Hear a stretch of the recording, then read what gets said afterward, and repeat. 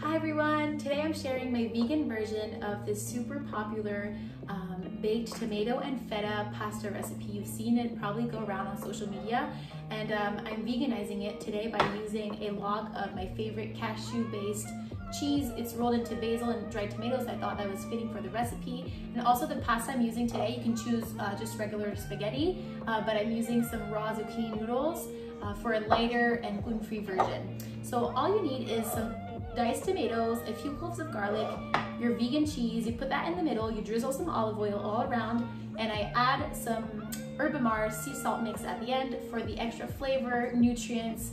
It's a really just good add to any kind of salty, savory recipe I find. And also I added some pepper, and then we just mix this around.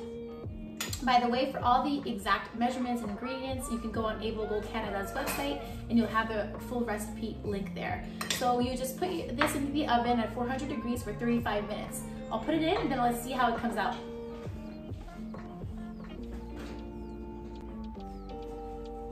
Here we go, straight out of the oven, still warm, everything's cooked.